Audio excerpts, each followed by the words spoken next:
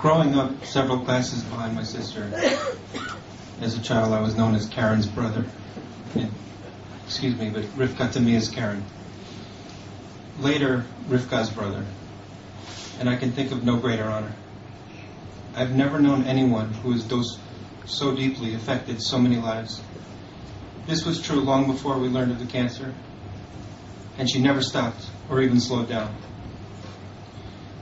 Only a righteous person could take such a difficult challenge and use it to further help and inspire others. Karen did more in her too few years than most of us could even dream of in a lifetime.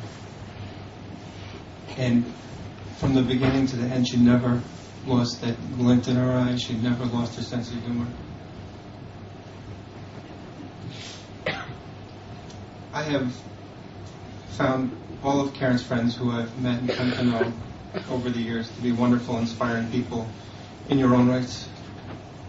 Even in Jerusalem, finding so many incredible people takes God blessings and takes such an incredible person. Of all the amazing people, I can think of none more impressive than her children. Yafa, Menachem, Elisa. Yudara Feretz inspires me.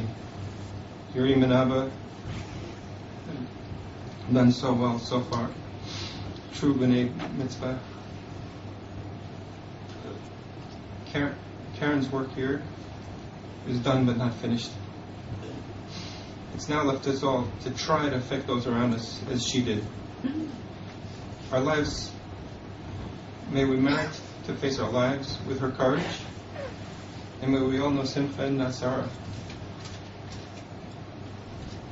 I have no doubt that right now she is busy making a balagan to shake up the heavens.